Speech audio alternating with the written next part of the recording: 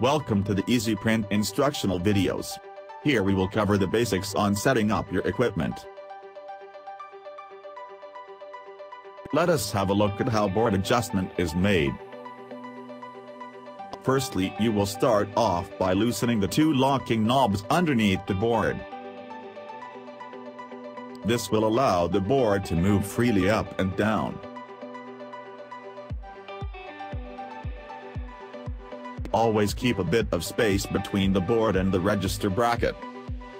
This will allow the t-shirt to fit on the board without getting stuck under the register bracket. Now let's have a look at mounting the t-shirt.